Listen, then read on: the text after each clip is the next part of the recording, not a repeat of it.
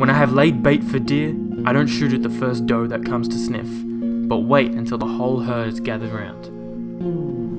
Remembering that this law is making other people come to you. That's the relevancy of that quote. Keys to power. Now we're talking about leadership and trying to initiate a series of bold moves. A lot of people will do this. They'll try and be aggressive.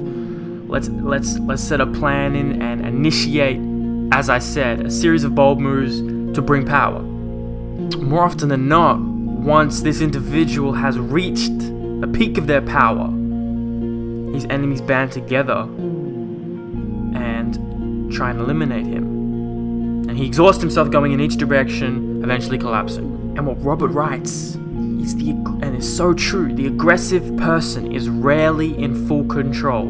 He cannot see more than a couple of moves ahead, cannot see the consequences of this bold move or that one, because he is constantly being forced to react to the moves of his ever-growing host of enemies and to the unforeseen consequences of his rash actions. His aggressive energy is turned against him.